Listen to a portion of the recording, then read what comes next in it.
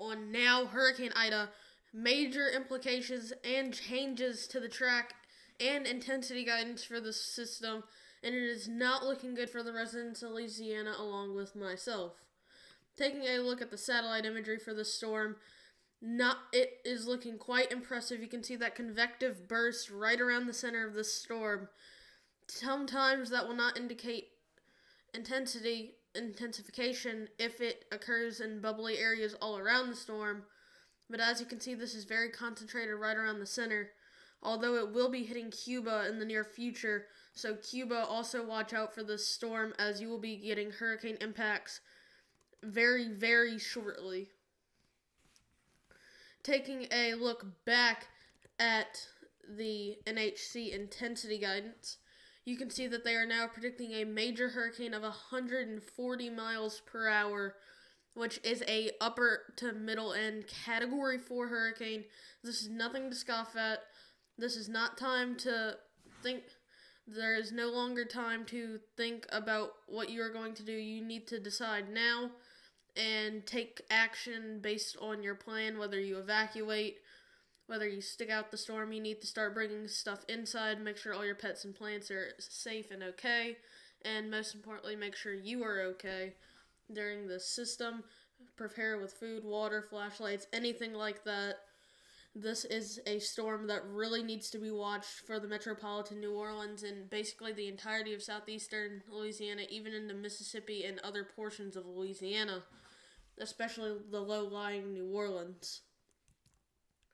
Potential storm surge. You can see that there is up to 15 feet of storm surge in this region, mostly right here, but it could spread all the way down from Morgan City to the mouth of the Mississippi River.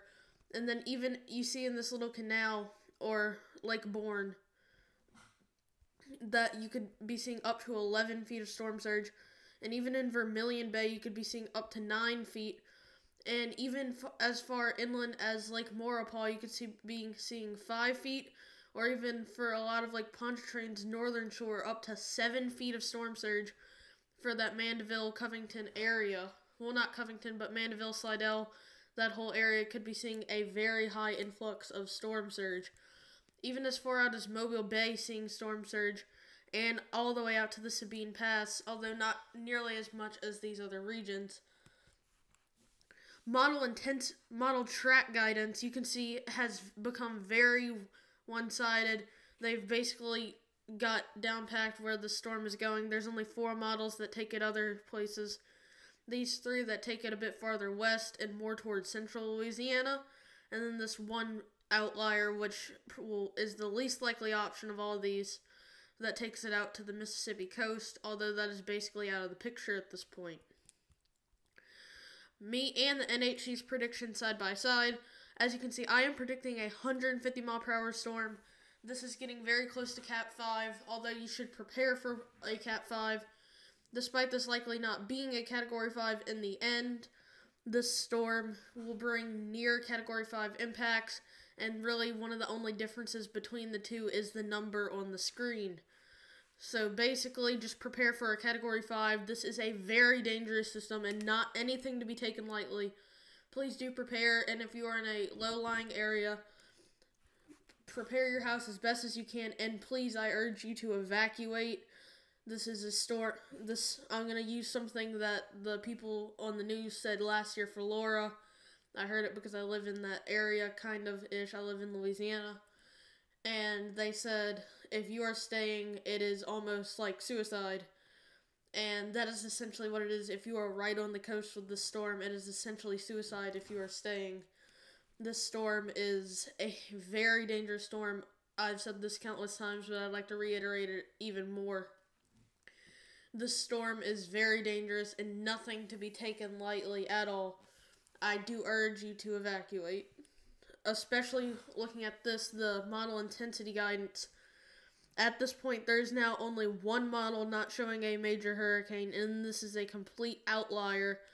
And it has this weird little dip down before, and that is the main reason why. And it's one of those that take it out on a weird track. The majority of the rest, other than 3, which still show a Category 3, which is still a very, very dangerous storm, The rest show a Category 4, and even this one showing a 155 mile per hour Category 4, which is basically Category 5. We have other ones like the HWFI showing all the way up to a 150 mile per hour storm, which is what I am currently predicting. But regardless of this becoming a 150 miles per hour, 130, 140, whatever this storm becomes, it will be very bad, and I do urge you to evacuate from the system, and if not, take the best precautions. Be prepared to have to go on top of your roof if you live right on the coast in that 10 to 15 storm surge region. Be prepared. You will likely lose power. Keep a generator, just have candles, flashlights, lots of canned foods, bottled water, water purifiers so you can use the water around you if you run out. This is a very devastating situation and really should not be taken lightly at any given situation. Even if you aren't expecting as much impacts, the storm could shift, strengthen even more than expected. It is just a very dangerous situation overall for the entirety of southern Louisiana. Taking a look at the potential damage index, and you can see that we have an 8 on the surge, 8 on the rainfall, a 9 on the winds, and a 6 on the speed. A 7 on the speed.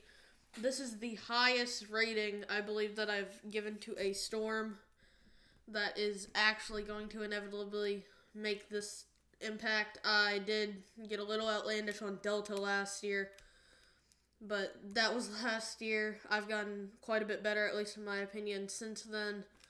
And I believe the storm will make a very devastating landfall as a mid to upper Category 4 hurricane. NHC even saying 140 miles per hour at this point. So we could be seeing up to 20 inches of rain in actually a large area in southern Louisiana, just east, and even getting into the western portions of New Orleans with those 15 to 20 inches of rain. Up to 15 feet of storm surge. That would be a very devastating, and like I said previously, I heard this on the news. If you stay, it is almost like suicide, and it's not a great situation. I hate to bring up this analog. I know some people have been asking about it, but I don't think this will be Katrina level.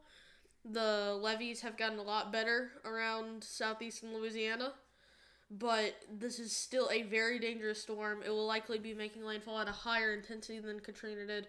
Katrina was a different type of storm, but regardless, this storm will be a very bad storm and could almost be comparable to Hurricane Laura. I'd even argue that this could be even worse, as this is going to hit a more populated and low-lying area than Hurricane Laura did of last year.